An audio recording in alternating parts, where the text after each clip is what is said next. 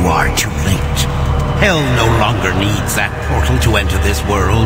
The invasion you saw was only the first wave. The Hellgate is capable of sending millions of my children into your world. Soon, the fleet from Earth will be here, and with their ships, we will bring this hell to Earth. This hell to Earth.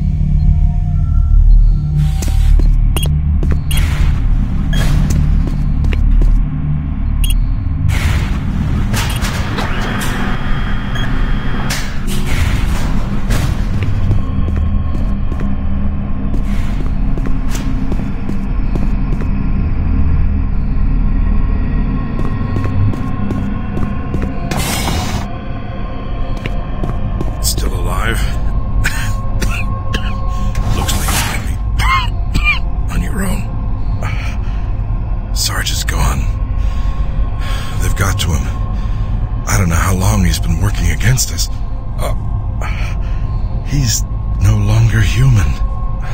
Campbell went after him. He's got to be stopped. The hell is breaking through in the caverns. If that portal isn't closed before those ships arrive, Earth will be destroyed. Earth. That's what they've always wanted. They were there once. Lost it in the dawn of time. Now it's so close. They can taste it. It's up to you now. Take my PDA, it's got what you need. Good luck.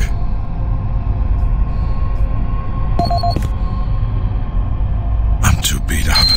I'll slow you down. I'll try to make it out on my own. It's up to you now.